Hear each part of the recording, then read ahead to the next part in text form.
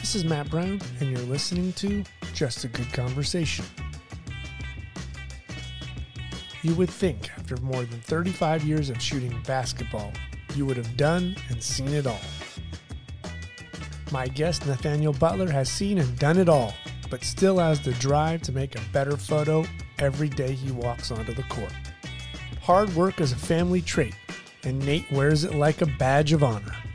I was working with Sports Illustrated, and as a senior in college, I got tasked with working on part of the bathing suit issue for Sports Illustrated. And I was like, this is not terrible. This is go to law school, the library, or I was actually tasked with taking Polaroids of the women as they came in for fittings for a swimsuit issue. I was like, as a 20-year-old, that's not terrible. I'm Matt Brown, host of Just a Good Conversation. Take a listen to our archives. Our guests have ranged from Hall of Fame basketball players, business owners, and former Major League pitcher Ricky Romero. This is a part that Ken Reviza did really good. Like, we're not going to let up. And I'm in killer instinct mode. Like, we won one, but no, I want more, you know, and that's kind of, and Cesar Ramos and I had a special relationship to this day. We still do. We're still great friends, that I wanted to beat him and he wanted to beat me, you know, so we had that kind of going. And again, it's Long Beach Fullerton games. You know, you get those, I always say it, and my parents always say, remember how full those stadiums would be every Friday, Saturday, and Sunday. And I was like, yeah, it was amazing to watch. The rest of my conversation with Ricky can be found on our archives at justagoodconversation.com. Let's take a quick break for my sponsor before diving into my conversation with Nat Butler. I am more than excited. I get to speak to a man who I haven't seen. I don't know if you remember. We met the last time the Lakers played the Celtics in L.A. a million years ago. We won't even date ourselves. But I got Mr. Butler with me on the podcast today. How are you, sir? Everything is great. No, thanks for having me. A long time coming. We've been trying to coordinate schedules, but I'm excited to be here. Well, I know the life of an NBA photographer, and your schedule is crazy, to be nice and polite about it. It's bonkers. Yeah. It's not easy. Could you ever believe the schedule you live today when you started in the 80s? That, like, this is how the NBA would be? You know what? I couldn't imagine. Like, I don't know what has happened, but the season is crazy. Like, it starts, camps open September. We go heavy. It goes through June. The draft end of June. 4th of July off. NBA Summer League is now the hugest, craziest thing ever. Like, that used to be nothing. Now it's a huge thing. That goes into August. This year there's no Olympic or World Cup or anything, which is nice. Next year there's qualifiers, and following in 24 it's Paris. So it is crazy. I haven't done. Last year I did 2 WNBA games. I enjoyed doing the W, but just based on my schedule, that has been limited over the past few years for sure. Yeah. I mean, if someone would have sat you down, Nate, and said, listen, young man, I know it's 1985, 6, 7, but if you think it's going to be this easy for the rest of your life, you got another thing coming. No, it's kind of crazy. But you know what? I am very fortunate. I've been doing it a long time. I love it. Driving into the games, I get pumped up. Like, what's tonight's matchup? Like, I still love it. So I'm very fortunate in that regard. Have you always been an East Coast guy? Have you always grown up and lived on the East Coast? Yes. Yeah. I have. I grew up in a very small town all the way east. My dad was a fisherman, actually. Wow. So I can never complain about working hard. Right. You know, as a kid growing up, I remember 2 days of my dad not going to work my entire childhood. So it's kind of a crazy story there. But grew up there. I loved basketball. Obviously, you have no choice, right? Played basketball. I went to St. John's. Yeah, in New York, not correct? Good enough. Yeah, not good enough to. In those days, St. John's was like Chris Mullin, Walter Berry, Mark Jackson. St. John's was like number 1, number 2 with Patrick Ewing, Georgetown years. So I was not good enough, obviously, to play on that team. So how was that for you, though? Like, just think of college life. How was that to be at a school where it was an absolute power? That must have been awesome. You know what? It lent me, like we all have our paths, you know. I was interested in photography at a very young age and interested in sports. So it was kind of like the merging of those two worlds. Now that I was no longer like, you know, playing at a high level of basketball. So I started shooting. I was hanging out in the gym all the time. I would shoot the games. St. John's, like I said, was ranked high. So they had a home game, or they played a lot of their home games at Madison Square Garden. Okay.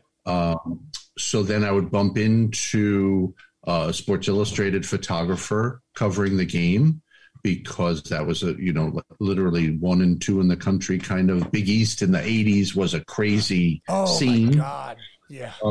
So bumped into those guys, started working as an assistant for their basketball shooters, Manny Milan primarily, John Iacono, people like that, Heinz Klutma. Like, so that sort of like just happenstance with my path. Jeez. Take me back. Who was the influence for photography? Was it dad, grandpa? What was the spark? You know what? It's a crazy story. I didn't know my grandfather. Okay. But when he passed, going through his stuff, he was in the Navy, and he was in Pearl Harbor when Pearl Harbor was bombed. He was a engineer on one of the boats, and he survived. But his hobby at the time, I guess he was a machinist in the Navy, was photography. And there were these crazy photos that we came across after he had passed, that he had taken in Pearl Harbor right after the bombing. The quality, like, amazing quality, and I guess it was just his hobby. So kind of a weird, maybe some genetics at play there, you know. But I typically I was a huge sports fan, but I would typically, you know, Sports Illustrated was the holy grail for me as a kid growing up. Both reading, they had a tremendous staff of writers in addition to the photographer. Oh, yeah. I would literally run to the mailbox every Thursday to get Sports Illustrated, read it cover to cover, tear out the pictures, hanging the pictures up all over my room, you know, and that was what started my love of photography, and then sports photography in particular. Yeah, people don't realize who used to write for that magazine, like Frank DeFord or Thompson. Amazing. Amazing. Yeah, like we're visual photographer, but the writing in that magazine also drew me in. It was stunning. Yes. Oh. Yes. And they, like, almost every issue there was a longer form. It wasn't like, obviously, for the audience here, there was no ESPN. There was no, like, it was a weekly magazine that you would find out about, you know, your sports through the magazine. But then typically every week or two, a crazy long form feature on one of the hot athletes of the time. Mm-hmm. And those, like, were crazy in-depth, well written. Like, every one of their, in addition to the photographers, every one of their writers was like an award-winning writer, you know. And I was fortunate, when I started assisting, to work with one of the photographers that did those types of profiles, Lane Stewart. Oh, yeah. He was on staff at Sports Illustrated, and he never went to a game. I don't think his entire career. He would do those feature things, and I learned so much, because that was totally foreign to me, you know, because I was in the game and the event kind of world. But to to be able to work with him, lighting portraits, getting to know people. He was a great schmoozer, just getting people to relax around him in the environment, and they spend a lot of time with the subject. Oftentimes, like he would say, we're going to go to dinner with this guy. And I'm like, what? Like he wouldn't even take a camera out for the first couple of hours. He wanted that comfort. And those are things that I was like in awe of learning, and just like a big sponge absorbing all of that stuff. What a blessed place to have been. Yeah, it was amazing. It was truly amazing. Thank God you didn't go to Montana State. You wouldn't have known any of those guys. You know what? It's different. I tell people it's different with colleges, and my kids now have gone through. I applied to 2 schools, Cornell and St. John's. I got into Cornell. I had no faith in my academics. And my parents were like, you're going to St. John's? Really? Cornell is a pretty good school. But that sort of, led my path to, I was interested in, I was a good student. I was interested in law. I took the LSATs and stuff. I was going to maybe could you make a living doing photography? I don't know. I'm still trying to figure it out 40 years later, if you can. Yeah. Different. But then as I said, I was working with Sports Illustrated, and as a senior in college, I got tasked with working on part of the bathing suit issue for Sports Illustrated. And I was like, this is not terrible. This is go to law school, the library, or I was actually tasked with taking Polaroids of the women as they came in for fittings for a swimsuit issue. I was like, as a 20-year-old, that's not terrible. No, there's worse jobs. There's worse jobs that you could have been doing. Exactly. Plus, you're thinking, you know what? A poor photographer taking Polaroids of half-nude women in a swimsuit issue. Not a bad job at 20. Right. No, it was kind of crazy. Like, things were so secretive. I was like holed up in a hotel, a dumpy hotel out by JFK. They had women coming in and out, literally taking the old Polaroids, trying on the fittings and stuff. And then I ended up not going but they wouldn't tell anyone where the assignment was going to go. I want to say that year it could have been like Walter shooting in Jamaica or something. Right. This was like 1983 or something. But I didn't go on that. Everything was top secret. It's crazy how things are different. How things are different.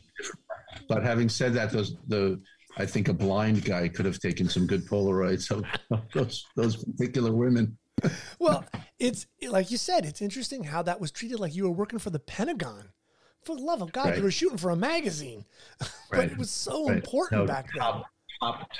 Top secret stuff. And like literally they would come in for their fittings, and it was like narrowing down 20 suits to 5 or 6 for each woman or something. Because it was pretty fun. Knowing location was important, and that was a secret. Which models were going to be on, correct, and the suits were totally important. Right, such a production back then. Yeah. That was a little different from Madison Square Garden. So, I mean, were you thinking though, like at what point do you go, okay, I'm all in. I'm going to put 2 feet and jump into the deep end of photography, and I'm not doing law school? You know what? It was when you first started, like at the time, getting a couple of assignments, and I was working as an assistant at Sports Illustrated, because literally while I was in school, because like I said earlier, I kept bumping in just by happenstance. Hey, let's do this are you available on the weekend, or doing this and so being in New York, I was able to do that while I was still in school. Right. And I want to say we got $100 a day for, to work. And I was like, wow, this is pretty cool. And I felt like it was just sort of took that turn. It was something I was passionate about. I was learning, like literally, like these were the best of the best photographers. Right. And I was fortunate enough to work with different guys like, and you pick up this from this guy, this from this guy. Like, it literally couldn't have been a better situation for me personally. I wasn't with one particular guy. Would have been great, but literally a bunch of different guys. Oftentimes I was the last minute call. Oh, so-and-so call Nat. And I would work for this guy, that guy. But all of them, like, literally titans in our industry. Yeah. And it was an amazing time for me. Can you imagine what, those conversations were like for you back then, where you could have just been like, I'm going to do this job for 40 years. I need to ask you all of these questions because I have no idea. Like, right. No, and it's weird. It's like, right. And you don't think in those days, you don't think long term. You think about paying rent that month. Literally. Yeah. I was like, wow. I don't like, Manny, I would work with Manny or Johnny or one of the photographers and they would buy me dinner. I was like, this is the greatest thing ever. I think they bought dinner at a good place too. And most times at a good place. And then, things were just different. I would go into the Time Life building, was Mecca. Oh, because for a younger audience, Time Life was Sports Illustrated, but it was also Life magazine, People magazine. All of these places were all in one building on different floors. I would see Alfred Eisenstadt in the hallway. Like, things like that were just for, again, a young, 20-something, was truly remarkable experience for me. Wow. And I was, smart enough to just sit back and absorb everything about it, because it was a great time. And then, like, the guys knew that I was interested in photography.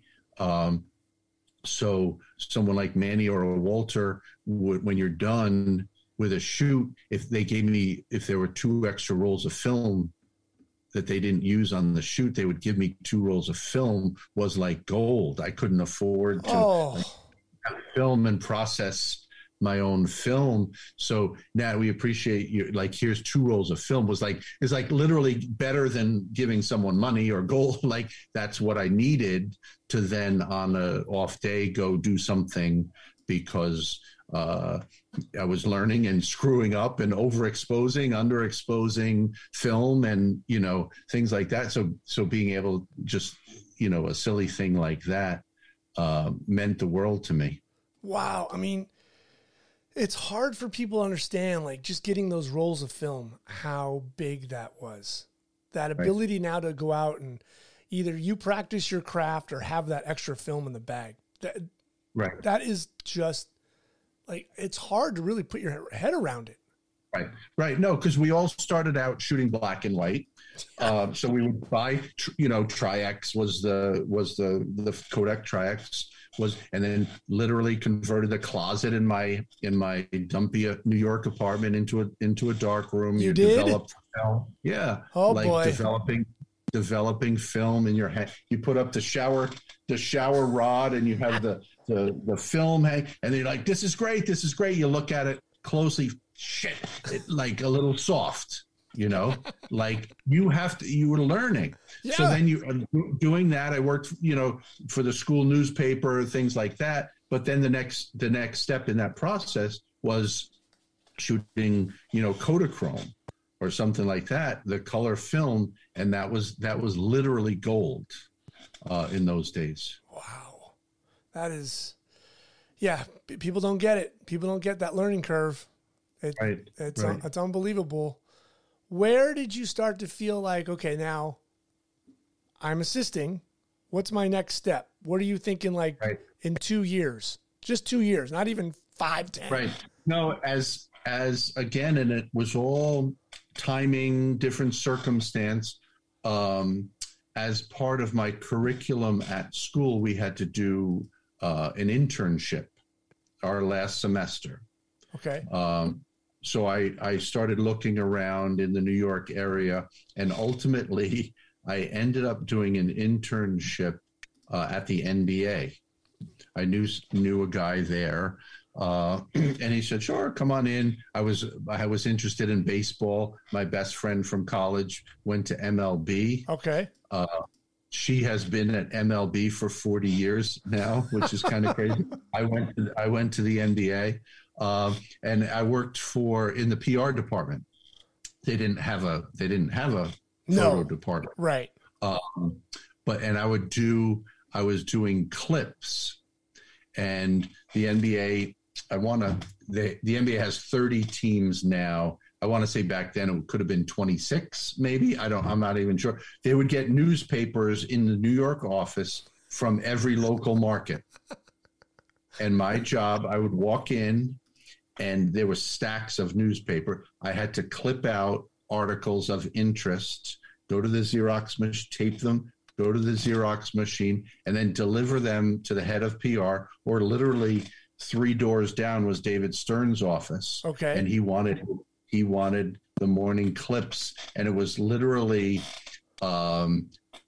every team, like whether it was Denver, Los Angeles, every Boston Globe. Like Boston Globe had crazy photographers on staff, crazy writers on staff. We're talking about mid 80s, the early 80s. This was 1984.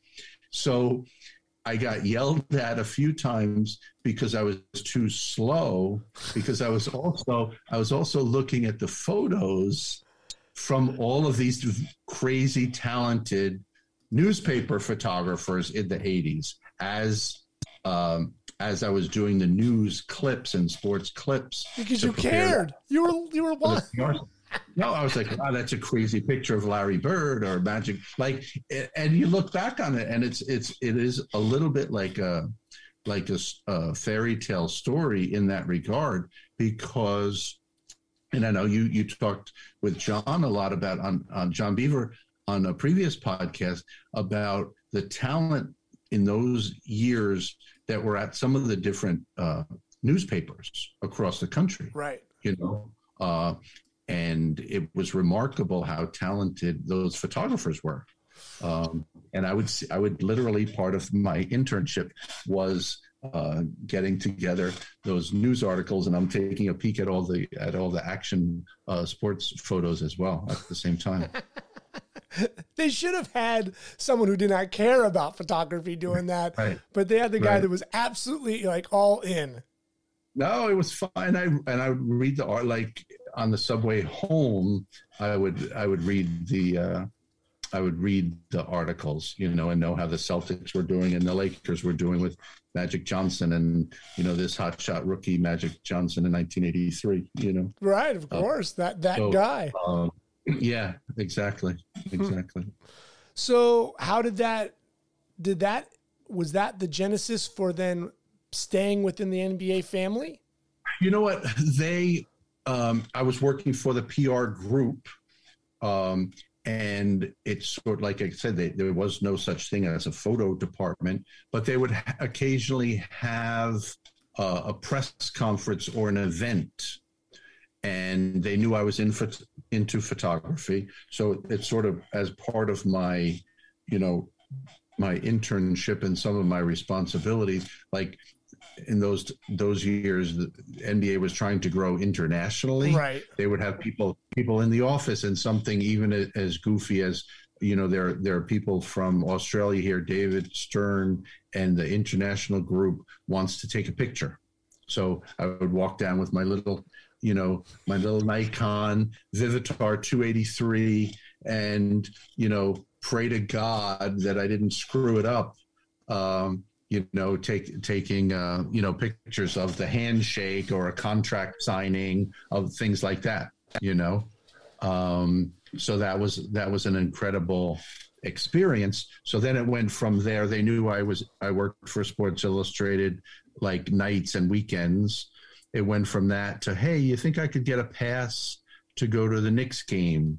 And working in conjunction with, again, the NBA wanted some stuff internally, because they were really making a push internationally at the time to promote the product of NBA basketball. Right. You know, and there recently had been within the NBA circles a video division that was started like 2 years prior. Okay. because David Stern was big on, archiving the history of the NBA. So it was a similar parallel in that the video thing had started a year or two earlier. I was like, we really should, we should start some kind of photo group here, with just having a history and some type of archive. Right. I mean, you know this. This is crazy to even say this, but let's say this is 85, 6-7 years earlier, NBA's tape delayed on the finals. And and in the 70s, there's some great teams. Things are wild, like unbelievable, crazy teams are winning. Portland's winning, Seattle's winning, the Washington Bullets. There's no real record of that stuff, like how the NFL films recorded that stuff. Right. The NBA, and I think that's right. And I think the NBA, entertainment video division took a page out of the NFL films about, hey, we have to start, documenting this and then archiving this. They weren't talking about, selling or any of that. It was more like, this is something special that's going on here. We need to start documenting this. Right, because if you don't do it, who is? Right, and that's where, again, just through happenstance, I'm in New York. Andy Bernstein was in LA, and he had done a couple of things for the NBA a year or two prior. And it was like, okay, we have an East Coast and a West Coast. Let's maybe try to get some kind of thing together here where he's shooting all the Laker and Clipper games. And then I started shooting more and more Knicks and at the time, New Jersey Nets games. And it was, again, just to archive and have some kind of history of what was going on. You shoot the visiting teams coming through. There were no travel budgets, in those days. Andy and I would both meet up and shoot the All-Star game and finals. That would be about it, but typically just shooting teams as they're coming through. Was there any direction? Like, did they say, okay, guys, get the coach, get the starting five, but overall? You know what? Limited direction, to be honest. But again, at the time, there was a big demand. They wanted to push things internationally, So there were certain storylines that we were working with the NBA communications PR people. And then later there was an NBA international division that would give us some guidelines about what they were looking for in particular. How raw was your gear back then when you started? Like, what were you using? You know what?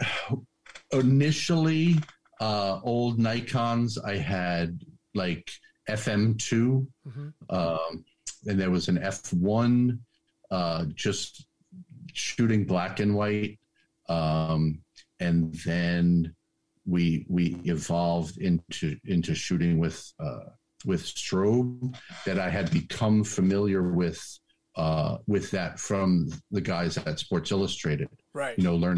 Learning from them. So that was a pretty important skill set for me to have, because at the time they were pretty much the only guys that were doing that. Yeah, no, that was still magic.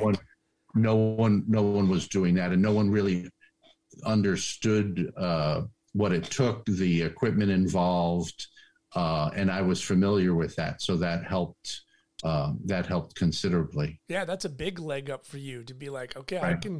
I can put these up. I know what zip line means. yeah, exactly. A lot of schlepping of things. And the good friend of mine, Lou Capizzola, in those days was on staff as an SI assistant, and we traveled all over the country. He was a big hockey guy, and I was a big basketball guy. And we lit every arena from here to Kalamazoo and then some, and it was a lot of fun. What was the worst building you had to light? Because there's some nightmare buildings back then. Thank God they don't exist anymore. No, there were different they were different. I loved the historical stuff, Boston Garden, Chicago Stadium, but they didn't have elevators. No. Like we would carry stuff up to the catwalk. And again, for like a younger listener, we're talking about, it was Speedotron packs, but they were they had to be 30, 40 pounds a piece. Easy. A head up and down the stairs. And Chicago Stadium, I'll never forget. You literally, I don't know how many stairs. I was thinner then, by the way, from up and down the stairs, maybe. But you were doing CrossFit, Nate, and you didn't even know it. We invented CrossFit by carrying packs up and down stairs. You had no idea. Crazy story. In Chicago Stadium, you'd hear these noises. We'd be there at 11 o'clock in the morning, 10 o'clock in the morning, setting up while the building ops people are getting ready, and you'd hear these you're going up the stairs and you'd hear this crazy noise. We're like, what is that? What is that? And they would have the empty kegs of beer that the guys were rolling down the stairs. So as we're going up the stairs, carrying these, heavy packs and stuff, the empty kegs of beer were flying around. They were the metal, those old silver empty kegs of beer ricocheting off the walls, and we're trying to navigate not to get knocked out by those flying down the stairs. But then the crazy thing too, so all of that comes down, and then they had these workers carrying 2K, one on each shoulder, going up the stairs every game to put the kegs up in the old Chicago Stadium. Yeah, a lot of crazy stories. The organ, the pipes of the organ would be up in the catwalk, and then they'd test the organ, and it would be like, oh my God, and like be happy not to have a heart attack by being startled and falling off the catwalk. A lot of good hard work, a lot of good laughs we had. Yeah, I mean those are the great characteristics of those buildings that people don't see anymore. That that's how they move the kegs around. And I remember going there, and it was like going to Fenway. Like I wanted to see the keg ramps because everybody had talked about it. But then they didn't tell me that the rats were the size of cats, and that wasn't a keg coming down. That was a rat. It was a little freaky post game when the crowd leaves and there's popcorn and half-eaten brats and hot dogs, and all of a sudden you see a hot dog move by itself, and you're like, wait a second, that didn't just get up and run. There was a creature that was having dinner. The cigarette smoke was crazy in some of those arenas as well. Old Boston Garden, I think you weren't supposed to at the time, but there were people Red Auerbach was smoking on the bench not too many years earlier. Sure. And that it actually was very cool for some of the photography. That little haze when the strobe hit the haze was kind of cool. Right. Yeah. And at Boston Garden, I mean, Mike Goulding talked about this on his podcast, that it was like its own greenhouse. They would close up the windows in the finals. He remember shooting against the Lakers, and he's sweating, and he's just drenched in sweat, and the ceiling is dripping. There was a famous picture of Andy Bernstein's. CBS was the broadcast partner, and they put a thermometer right in front of the table, and it was 120 degrees. And then Pat Riley was standing, coaching, and he just would not give in. He wouldn't take his jacket off. He was still in the three-piece suit, 120 degrees. It looked like he just got out of the shower, and you look back on that stuff, and it was, I wish that we had enjoyed the moment a little more. Everyone was working too hard, but we did have, a lot of laughs along the way. Yeah. I mean, it's amazing to think what Wilt and Bill Russell and where those guys played at on the floor, the small locker rooms. Right. Some didn't have hot water, and you're just thinking definitely hot water was a luxury, unheard of luxury. Yeah. And they were playing in that. There weren't media rooms. Like you said, there weren't elevators. God knows where you used to park. Brutal. Yeah.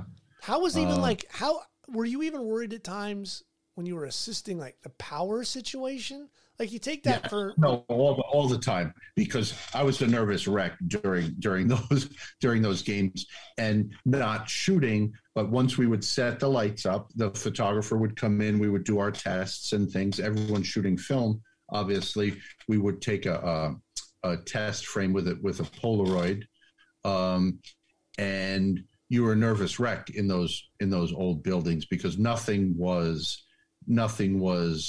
100% certainty that it would last the game, a circuit breaker or things like that. You'd have to, I had to minor in electrical engineering sometimes with how we did some of the things that we did, running cables and cords and all kinds of things to make sure that you kept the power going. Right. And you had I'm sure you dealt with some gruff union guys who just didn't want you messing around in their catwalk. Yeah, no, and that was a whole world into itself, where I learned again from the SI guys how to massage guys. They were famous in Boston before we were even there. They wanted us to go to the North End to some Italian place for lunch, and then I'm like, okay, like it was a union shop. They go on, and then I'm like, guys, we got to go. Like lunch kept going on and ordering more stuff, and let's get more calamari, some more pizza. I'm like, guys, we got to get back, and that was a whole different world of dealing with, they called it, in Boston in particular, they were called the Bull Gang crew. And it was a father-son union that those guys had been there for generations, that would do, set up the basketball court, strike the court, set up the hockey for Bruins. Mm-hmm. And they had it down to a science, but we had to deal with them. Yeah. Sure. And as much as that was probably crazy and stressful, you gotta close your eyes and think, man, that was the absolute best, because it was it gives you a good story. It layers your life with interesting characters. Right. No, and like I said, I have drawn an analogy, like sometimes with the players, when you're in the moment, you have a job to do. You're pretty focused, right? But then you need to be removed a little bit and then look back and say, hey, that was a pretty good time, and there's my wife reminds me of it all the time, to that famous quote about, enjoy the journey, mm-hmm. Not just the end.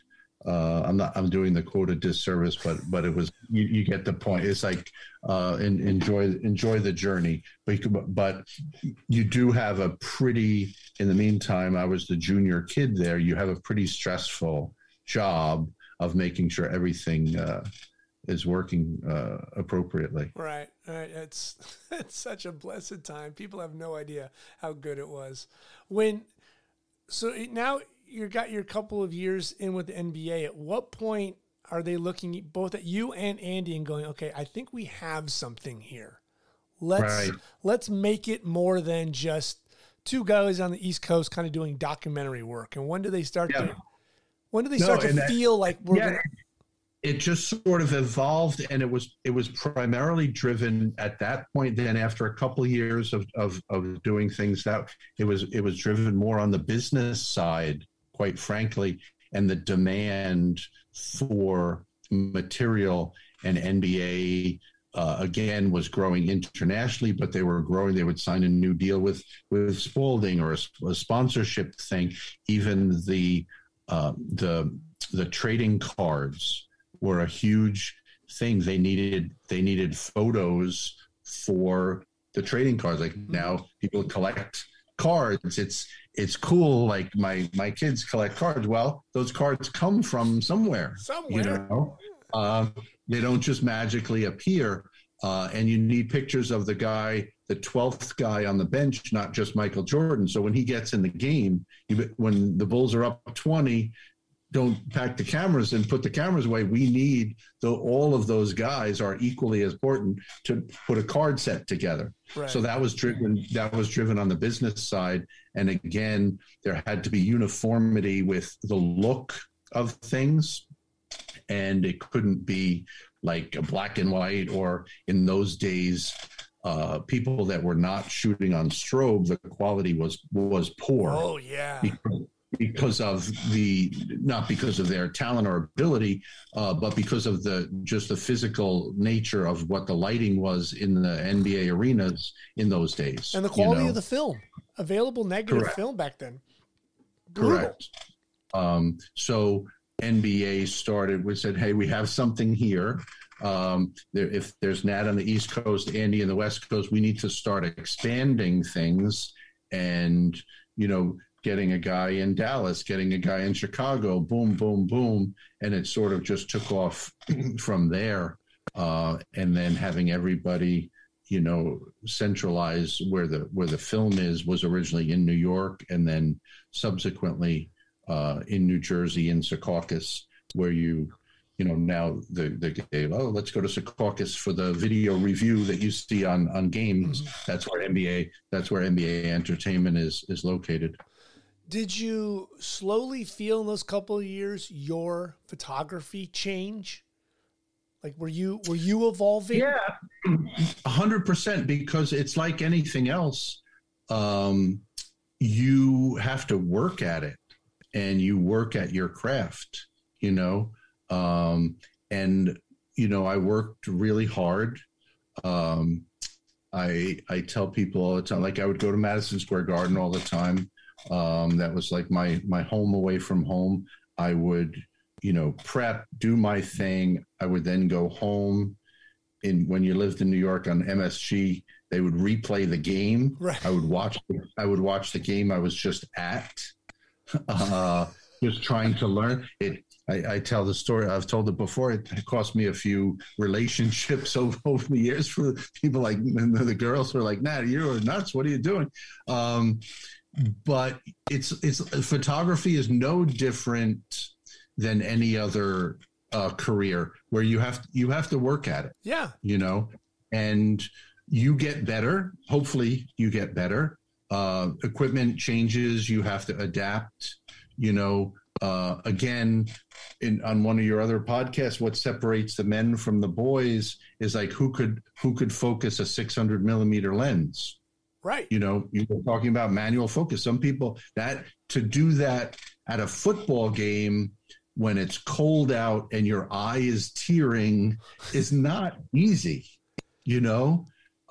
Basketball, we don't use a 600, but we were using a 400 manual focus lens, guys running around like you're in the zone, you're focusing, you're working and trying to develop your craft and get better at your craft. And it takes time. How was your learning curve? Like when you went to, let's say you had a 180 and then a 300 and then you go to a 4 and all of a sudden, right, even the 7-footers start to get really tight in that frame. Right. How was that learning curve for you? Because most, I worked hard at it, and again, it wasn't instant gratification of hitting display on the back of the camera looking at. So after a game, I would go to, New York had a photo district. I would go down to the photo district, drop off film. You wait 2 hours to get the film back. I would go get a slice of pizza, wait for the film. 1:00 in the morning, I'm at the light table in the lab looking at my film, and it's a process. You don't magically all of a sudden have every frame sharp, but we're shooting film. You're not deleting a bad picture. You want, when I started getting an assignment or something from a Sports Illustrated and they're looking at your film, you want that film to look at 36 frames. You need 29 of them tack sharp, not 5, and you develop your style, whatever. But it like I said, it's like anything else. It requires work. Yeah, that's the difference too, is when someone would take your film and throw that down on a light table, they're looking at all 36 and they want to see your thought process. Right. So like if I tell you, hey Nick, can you just upload me your 40 best photos from the game? Now I don't really see the process. I see your highlights. But when you look at film on a table, I can see what you were thinking. Right. No, and that's the ultimate, it's in the details. Like the ultimate, it has to be exposed, the film, it has to be exposed correctly. That's the first thing. You can't have motion blur of you panning or doing something with the 400 just because of the size of the lens, right? Things like that. And then, it kept evolving, and I was still, even though I was a young shooter, I still was looking up to those SI, photogs, because I was smart enough to know and learn from them, ask some questions, of them. I was in that circle, which I was very fortunate to be in. I wasn't viewed as like an outsider kind of thing, because I maintained those friendships more than anything else, those relationships. And then it really clicked for me when I was able to afford to buy my first Hasselblad. Yes. Thank you for that segue, because that's the beast. And that everything clicked for me then. We were shooting 35 millimeter slide, near court, down court. Hasselblads came into play where we would shoot near court with that, and it just clicked for me. It was almost, I don't want to sound, it was almost like a kind of a spiritual thing for me, because it's a mental thing. You have this, first of all, this beautifully crafted camera in your hands, and it just felt good. Like you held it, it felt good, and it became like a mental thing. You're again still shooting on strobes. So the first camera was a CCM where it wasn't motorized. It was a crank. Right. You'd follow focusing. I used the 120 lens, was a beautiful lens. And you're just follow focusing like a jumper here. You crank as you focusing, following the ball, and the film was beautiful. The strobe, like you could see the sweat on the guy's face. It was like almost to me like a very spiritual thing. And that just clicked for me. Right. I mean, I love your work. I've admired it for years, but I wish I could still see your slides, those Hasselblad slides, those images. Right. Like you'll shoot stuff, I'll see your stuff, and I'm like, yeah, what would that look like though on a Hasselblad? I do the same thing. We are very fortunate at the NBA for the past, 20 years. Way back, we stole a guy from Time Life that was works on the back end, and he scans our old film, because that in and of itself is a lost art. Of that 2 1/4 is just a beautiful image. Okay, but now no one's going to see that. So you do have to scan that image and try to match as best you can. And we have a guy, Dave Bonilla, that works with us. That he is an old school. He grew up in the Time Life lab, and we are so fortunate to have him, because even like the Michael Jordan era that I did was all 2 1/4. All of it, yeah. And you look, and even if you are fortunate enough, to look at a chrome still. You look at that chrome on a light table, and you get goosebumps with what it looks like. Yeah. And I know it's hard. It's hard for people. The old heads will know what I'm talking about. And it's something magical. We literally shot Velvia 50 ISO film. We started with Kodachrome, went to Fuji in Walter Yost got me involved with Fuji, maybe mid 80s, late 80s. He worked on a project for one of the Olympics, maybe the 88 Olympics or something, Fuji. And he would kick me a couple of roles. And it was like the most beautiful film I had ever seen. Stunning. And yeah, it just clicked, and I held on to shooting film as long as I could. Yeah. We all did.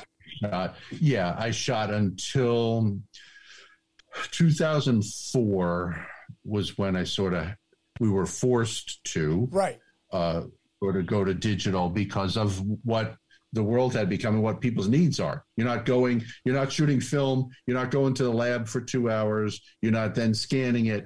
Things change. It's funny. I remember having a conversation with you in LA during the Lakers Nets finals. I think that's the 02 or 03 or whatever. And you were still filming. You're like, no. They're going to have to make me by gun, force me. Yeah. It was still, and it wasn't really ready yet. But like you said, the needs outweighed the quality. Correct. No, and the first digital stuff was this huge. It was actually a Kodak camera, 760. It's a big, huge, cumbersome computer, and a 3 meg file or something. And it was horrible compared to what, now on your phone, you get a significantly better file than those original cameras. Oh yeah. But I held on as long. I did LeBron's rookie year, 2003, all in film, and then segued into the digital world. And there's pros and cons, obviously. Sure. But now the digital it's a different, obviously I still work with NBA. Every camera we have is tethered. I hit the button. It goes to Secaucus in 2 seconds. They have 60 million followers on Instagram. The world, going back to SI, I was fortunate enough to get a couple of covers of SI. That was a big feather in your cap, a proud moment for any of us photographers. Mm-hmm. And I think Sports Illustrated was 2.5 million people, maybe 3 million people had subscriptions then. Right. So now you fast forward, 25 years, and like I said, NBA Instagram is 60 million people that get the images, literally in seconds. So things have changed considerably. When those late 80s are evolving for you, gears changing, films changing, you got a Hasselblad in your hand. How is business for you changing? Are you thinking, I'm going to stay with the NBA? Were you ever looking outside and going, God, I'd love to do football or hockey, or maybe It's a great question, because with my background with SI, I did enjoy doing those other sports. I worked with Manny Milan a lot for basketball. We became very good friends. He was doing Mike Tyson. It covered literally Mike Tyson from when he was 12 years old up until, all of his championships. And boxing was fun. It's challenging. The other sport, I love tennis. Shooting tennis was great. But it's something that just sort of evolved because I was always sensitive about, as a photographer, you have to have confidence in your ability, So you say, I don't want to be known as just a basketball shooter. Right. You know, it's nice. Okay, I appreciate everyone thinking you're good at basketball. That's a nice comment. But yeah, I could shoot football. I could shoot. Like that's what drives all of us. Mm-hmm. You know, it may or may not be true, but you know, I like the challenge of doing different things. You know, but it sort of segued for me personally. The growth of the NBA. It was exciting to be around. I was also knowing that being a freelancer and the phone rings and you got to go. I had young kids at home, late 80s, early 90s, and you can never say no. Right. You know? No. So it's go, not no. Yeah. And it all photographers know that it's a tough thing on your family life. Because even under the best of circumstances, you're working nights, weekends, and holidays, right? Yeah. So that's when the games are. So the NBA, the one of the good things on just a personal life note was most times I knew my schedule in advance. Sure. The NBA schedule comes out. Oh, this Knicks game. Now you're going to do this, this, and this. There's always something that comes up last minute. Right.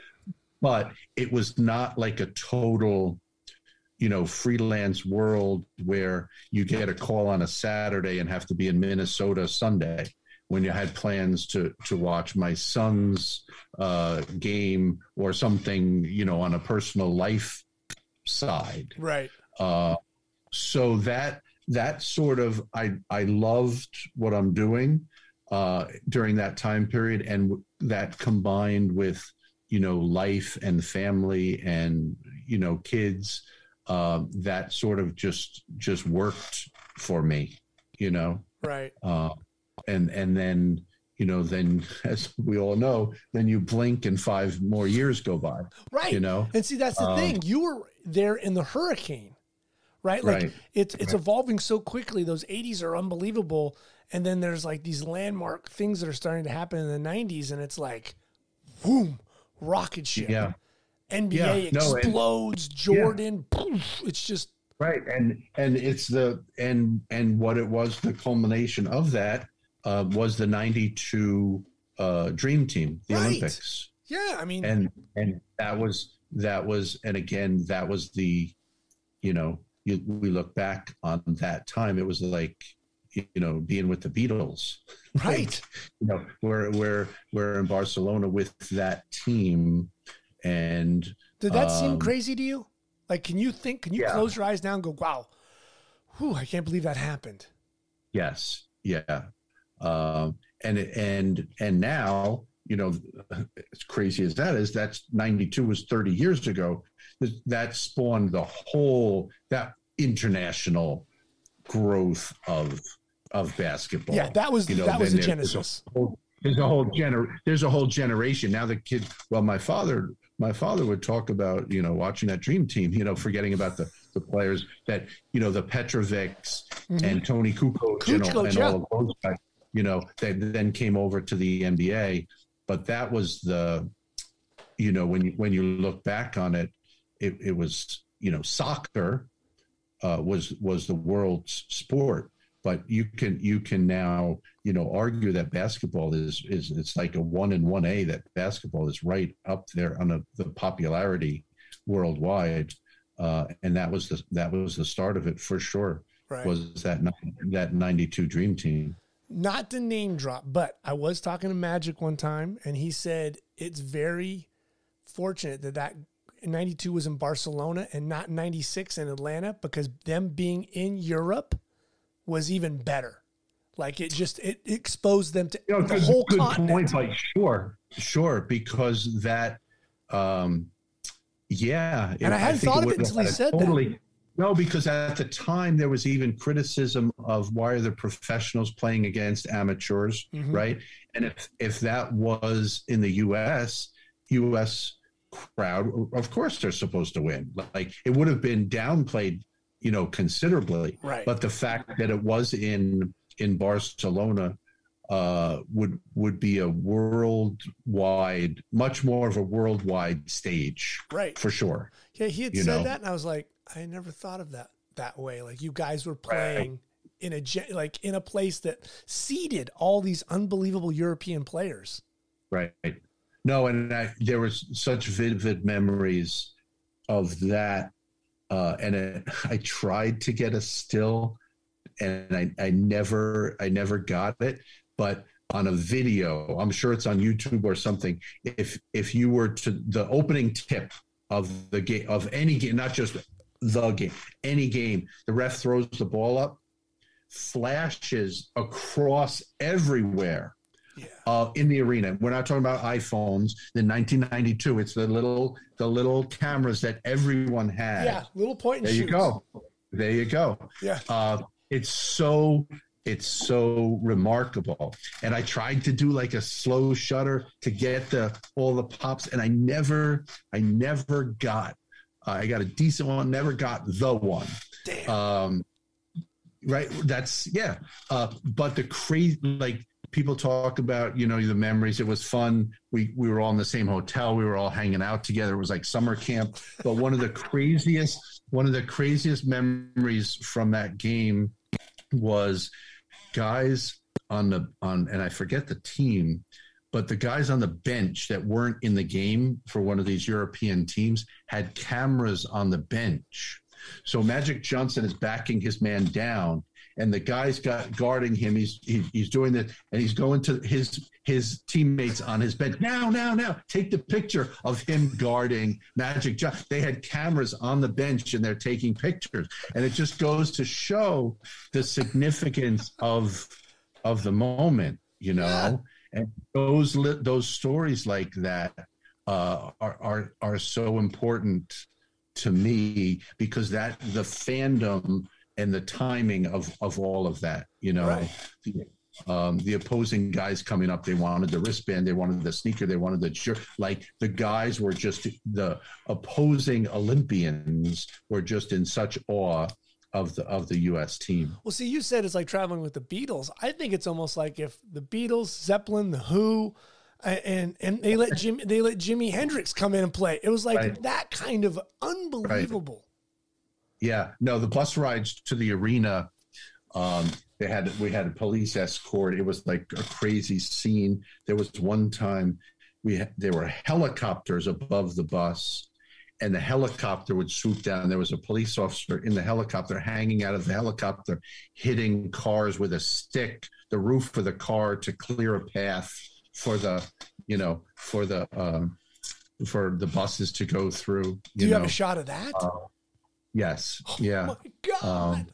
See, and that's it's just cool stuff. Yeah. Like, I've got Michael Jordan dunking, big deal, but it's that shot, where it's like, I have to show you a picture to explain this craziness, because nothing else will actually make it into your head to understand. Yeah.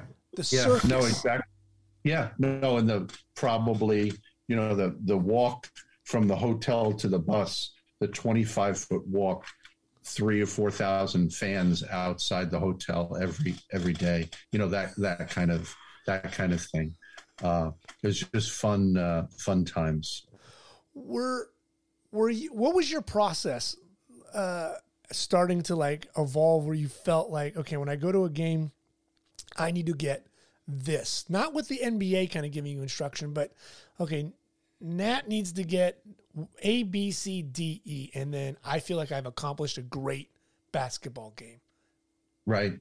You know what? I was always about, with my background of the SI stuff again, like I was always liked the peak action stuff, initially. That was, whether it's just, not necessarily, we all want the game winning shot, but I want again, the act, like the ball on the fingertips as someone is shooting a jumper, or, the facial expression, the intensity, the drama of the sport kind of thing, that was always my initial focus. Then you can get into the different matchups, this guy against, that guy kind of thing. The game within a game, maybe for lack, that type of stuff. Again, we were not shooting for a newspaper where they already had a story written and wanted, to fill a photo, from that. So it was always a little bit different. But then learning, like anything else, I said earlier, you learn your craft, developing. I wanted to tell a little bit of a story or something about that particular game, and sometimes the games are bad, right? Like for me, and that like Andy Bernstein and I, we have like a friendly rivalry.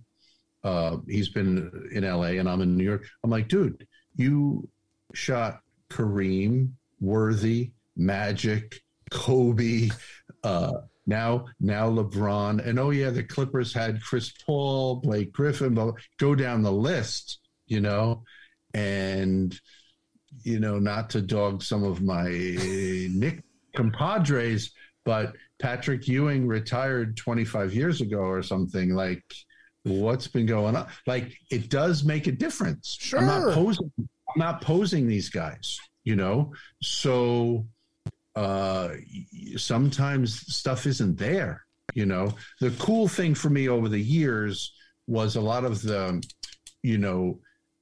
players had respect for Madison Square Garden, like Madison Square Garden being the Mecca. The old school players, whether we're obviously Michael was Michael, but they would want to put on a show at the Garden, right? Almost regardless of who was on the Knicks team. They had maybe they played there once in college, but they understood the importance and significance of having a good game at Madison Square Garden. It meant something. Yeah.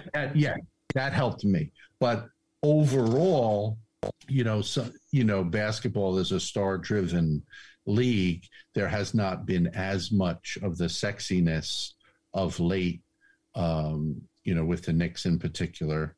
Hopefully that changes. I'm ready. Right. It's funny. Like we had glimmers of that in Brooklyn. I don't know what's going on in Brooklyn now. I didn't want to bring it up, but a sore topic. I love Kyrie. I love KD. Like it makes going to work more fun. It's as simple as that. Yeah. You're living in a soap opera. I shoot. Last year, I had beautiful images of Durant during warm-ups. If it wasn't Durant, I wouldn't have even been shooting. Right. But just him, his presence, his aura. I do some things playing around in warm-ups with different lighting and things that I'm not able to do during the game. Like it makes going to work fun when you have the sexiness of those big stars. Kyrie. And I like him. We're pretty friendly, actually. And I said, dude, sometimes you make me want to shoot video. And I never say that to anyone because he do something crazy. And on a still, it doesn't translate. Right. Well, he's known for his sick handle and stuff and the way he finishes. Like Magic Johnson wasn't that way. Magic would do a no-look pass. You want the ball on his fingertips. I never even thought about shooting video or something, Right. But just something about the way that Kyrie's handles are. Sometimes a still image doesn't do it justice with how talented he is. Yeah, I mean, you can make it look awkward, and you're like, no, what he did was unbelievable. It went this way, right? And you're like, yeah, I don't see it. Like, trust me, that's what happened. right, exactly. So yeah, I mean, for a still guy to say, I would have loved to have shot that in video of you. That means something. That means that player is doing something special. Yeah, and he is him in particular is a very, very creative, cerebral guy, and he knew exactly what I meant. Mm-hmm. And he goes, "No, I appreciate that." Like he knew exactly what you were referring to. Yeah, exactly. But hopefully he's in Brooklyn next year. Right? That would make your life easier. When did remotes become a part of your routine in the NBA and shooting? Right. You know what? It's another great question. Like again, with the marriage that I had with Sports Illustrated, and then I forget, I'm bad with my years, but there was when this guy approached me who had this product. It's called the Flash Wizard. Oh yes. I had 1 foot in SI, 1 foot in the NBA, and they're like, "What are you talking about?" And basically, it's this device that you could sync cameras together. And syncing cameras together was not a new concept per se, but syncing it together to then sync with the same flash. This was a totally new concept, because typically prior to that, you could sync a camera. You could set up 3 or 4 remotes, but you had to determine one of them would sync with the flash, not all of them. Right. So that was intriguing to me. They were based out of Burlington, Vermont. Yeah. We spent time up there doing a lot of R&D, developing those units. And I thought it would be cool. What I had in my head was to do like an NBA, the slam dunk contest or something, where you get, again, with the strobe, you get 1 frame, but getting 1 frame from 5 or 6 angles would be sick. You picture Michael Jordan from the foul line. Okay, well, then getting that has never been done before, getting that from different angles, all at the same moment. Crazy amount of R&D, trial and error. We were using Hasselblads, got it to work. Editors and people liked it. Unfortunately for us, they then expected it to be done every game, and I'm like, "Whoa, wait a minute! I didn't plan on doing this every game," because the amount of labor involved is kind of and was kind of nutty. Oh God, yeah. Oh, and again, for some of the listeners, like NBA game starts at 7 or 7:30, we would get there to deal with strobes, like have lunch and be there at 12 o'clock, 1 o'clock for a 7 o'clock game.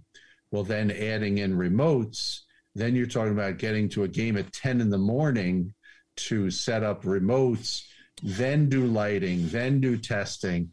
And it's kind of insane. You're talking about, a 14-hour day of setting things up for a 2.5-hour event, but. And then the math. Okay. More cameras, more lenses, more film. Like, it just all started to add up. Right. And then, yeah. And it starts with then the schlepping through the airport with, you're talking about, typically we had 8 or 9 cases of lighting equipment. Then now you're adding in 5 or 6 more cases of camera equipment, and things like that. It was pretty insane, but all it takes is that one, we're all psychos, that one image that you get, and it's like, oh, wow, that's beautiful, getting it from different angles. And now it is surprising how rare you get one image that looks great from 5 angles, say. Very rare, yeah. There's an ancillary player, there's a referee, there's this, there's that, the camera behind the glass looks great, but the one on the floor maybe got blocked or something. Right. Or no faces of the overhead, whatever. Correct. Overhead. Yeah. Overhead. Again, when you're talking about strobes, like overhead doesn't look good typically on a shot. An overhead would look good for a rebound when they're looking up for the ball, and again,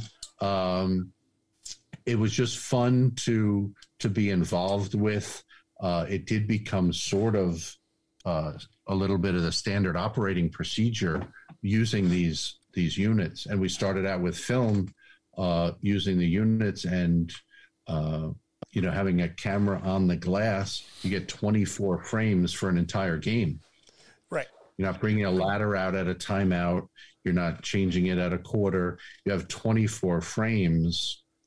Could you get away trying to change it at halftime, or no way in hell?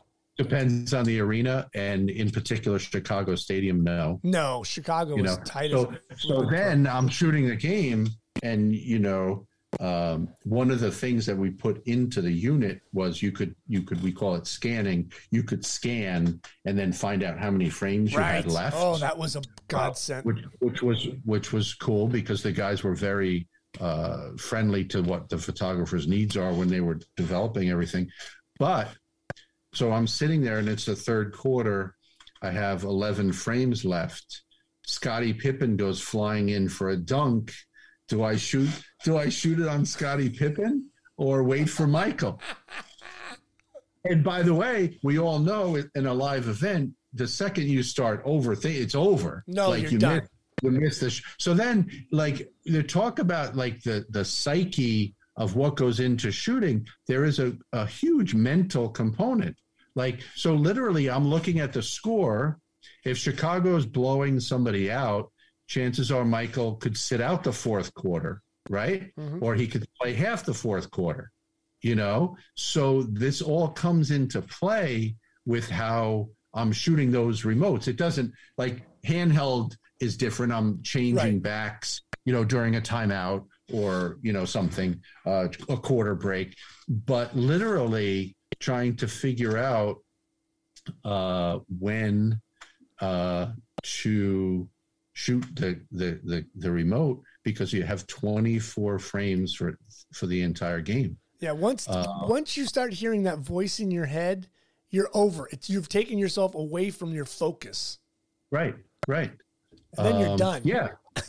Then you're talking to yourself on the baseline. Nate, don't shoot now, and everybody's looking at you like, "What's wrong?" Crazy man? 100%. And the good ending to that particular story is my last year of shooting film was 2003. I wanted to get LeBron's rookie year in film. I have a sick LeBron James dunk at the Garden.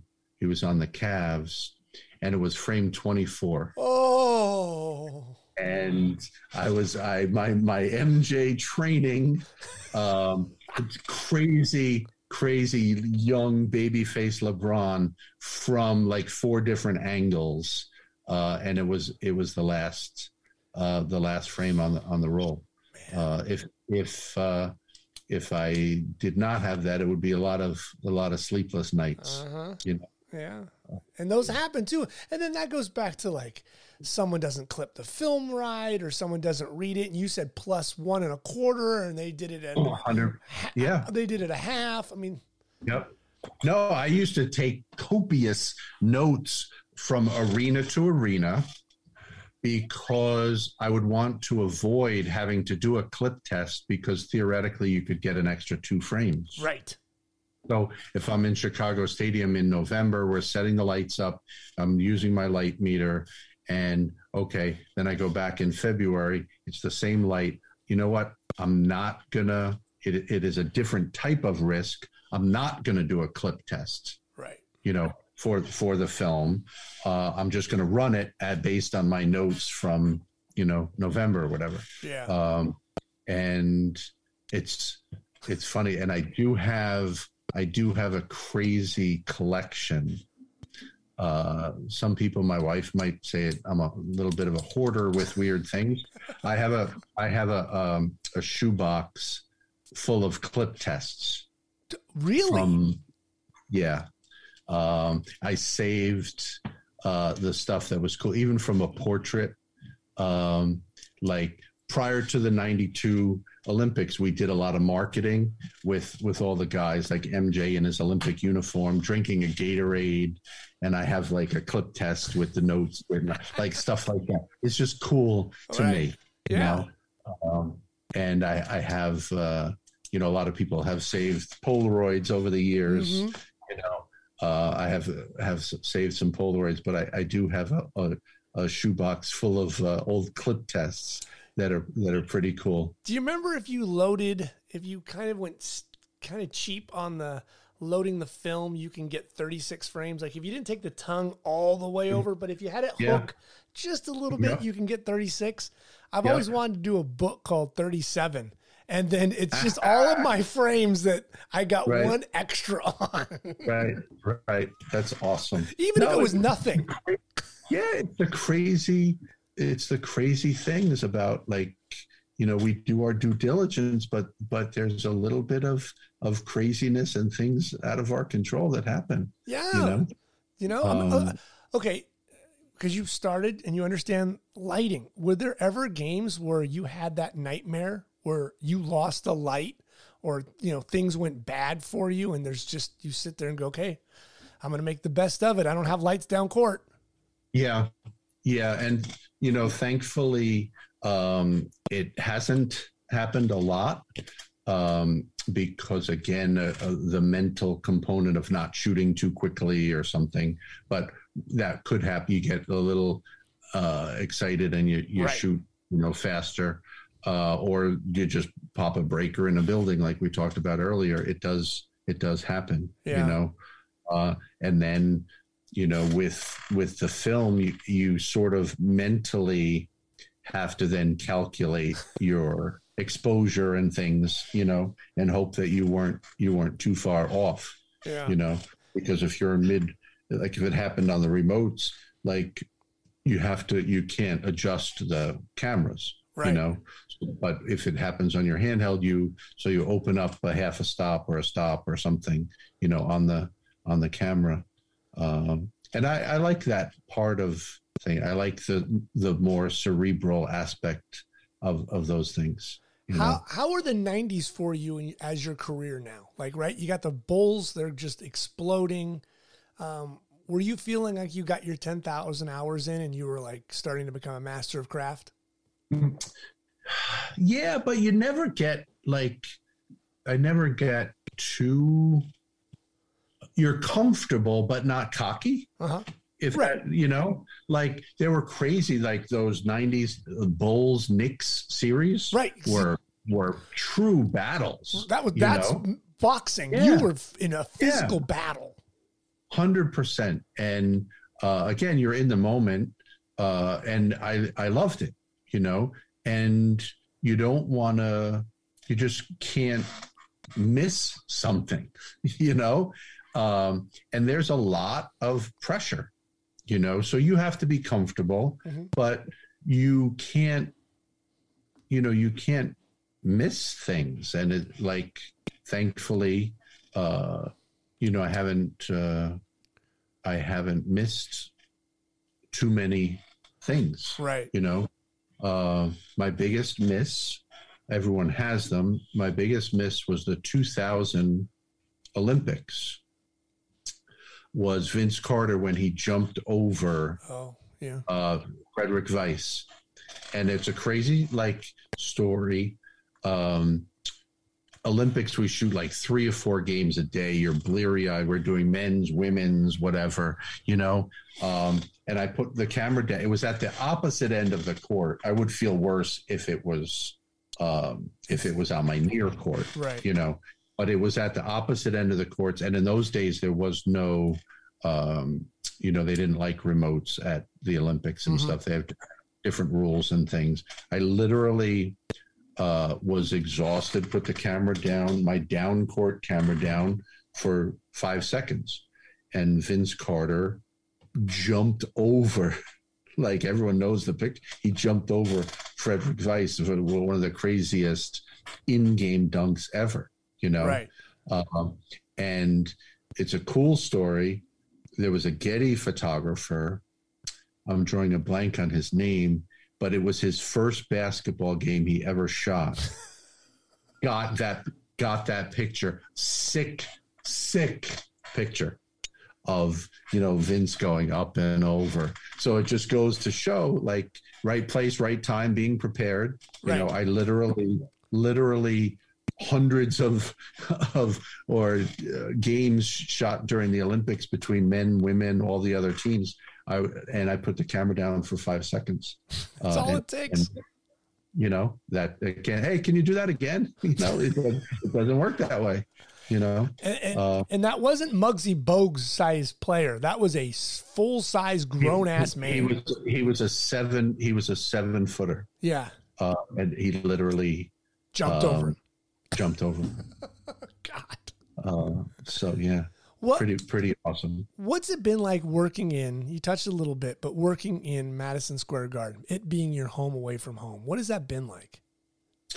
You know what? It's been a true blessing, to be honest, because, you know, while I've said that the Knicks lately have not been, you know, one of the best NBA teams, there is something magical about the building.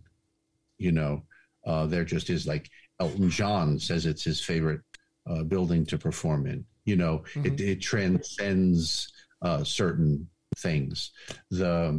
I have tweaked over the years the lighting with the strobes in the garden, that I really love how things look. What have you done? It has a little bit of the way people are familiar with that ceiling, right? You know, so it's not your typical north-south catwalk. Yeah, it's circular. You know, so it's circular, so there are different bays that the lights are in, so it can be a little bit more directional because it's goboed a little bit by the structure of the building. Right. So I think, like, when I'm shooting down court, there are spots where the background goes totally black.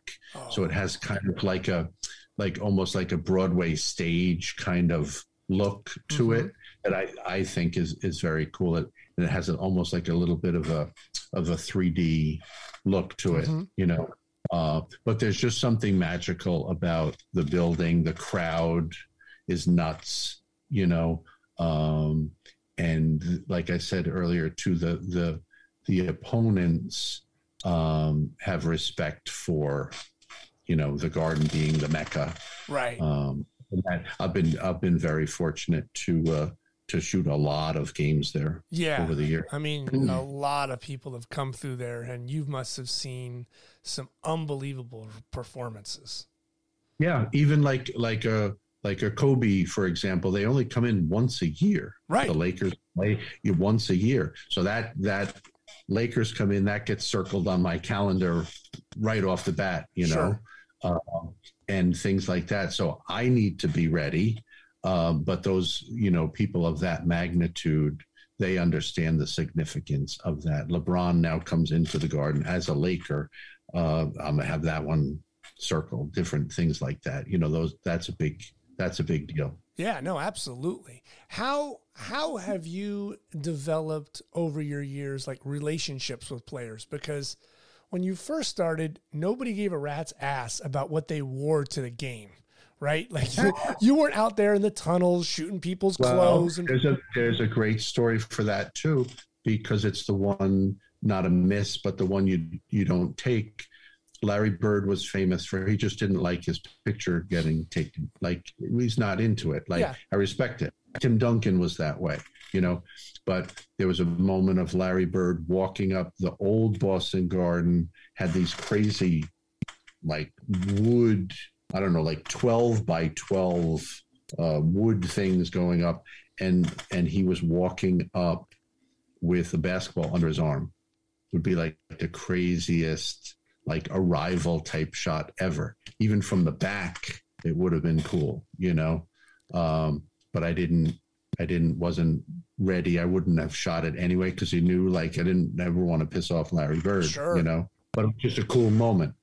And then you fast forward now, again, you know, in the advent of social media and player branding, this and that, you know, these walk-in tunnel shots that they're referred to as are the biggest deal ever, with the guys, with what they're wearing, what, you know, sneakers. It's driven a lot by the shoe companies, but it transcends that, like jacket, clothes, watch, you know, it's pretty nuts. And again, it has added a little more to our workload. It used to be like, we go early, set up, chill, maybe have some bad press room food somewhere, you know, but now we're tasked with, if it's a 7:00 game, anywhere from 4:00 on, we're tasked with shooting the guys walking into the arena. Yeah.